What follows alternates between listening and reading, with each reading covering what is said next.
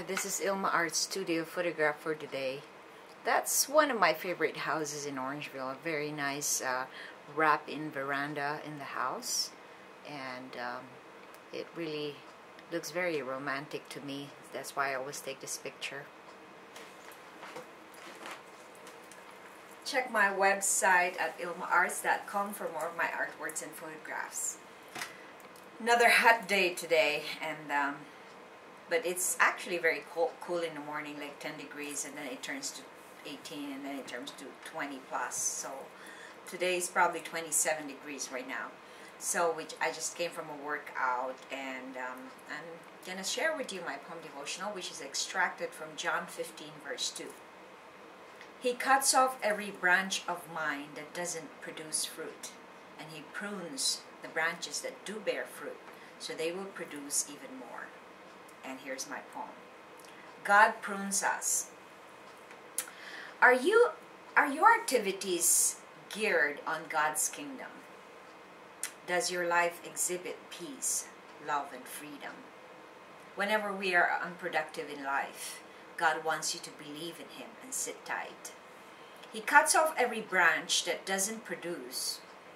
He wants you to acknowledge His gifts and use. God prunes the branches that do not bear fruit. His words make us grow. It is our soul's food.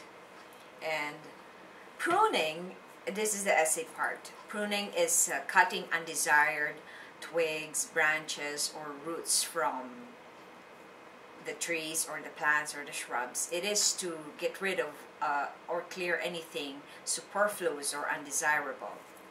It is very important. It is a very important aspect of gardening. And if you want your trees to bear fruit or your shrubs to look good and healthy, you would want to do pruning. The Bible likens God to a gardener who cuts off every branch that doesn't produce fruit and prunes those that do bear fruit so that they will produce more. He removes things in our lives that is unproductive and trims our excesses so that we can be productive even more. He allows only what will be good for our lives and cuts off anything that will hurt us or disconnect us from Him. Prayer. Lord, thank you for pruning me. Reflection. Why does God prune us? Or what has God pruned in your life lately? And I'd just like to share some testimonies regarding that. A lot of times, God cuts off something that we love so much, but sometimes we don't realize that something that we love so much take away a lot of time that we have to be spending with God. And that's probably one of the reasons why He removes it in our lives. And I would know for a fact that when God gave me the gift to be a painter, to learn how to paint, because I'm a self-taught painter, I put so much emphasis and effort on disciplining myself into becoming a good painter.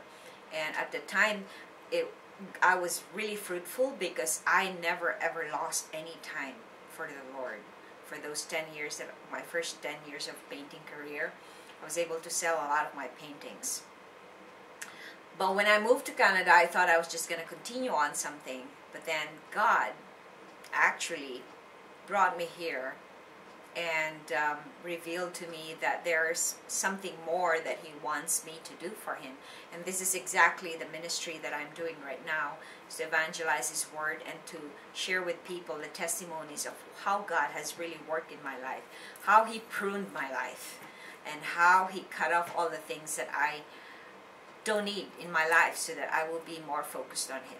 So I invite you to allow God to cut off everything that does not bear fruit in your life, and to prune all the things that needs to be pruned so that you can be more productive. Thanks for watching, and have a blessed week.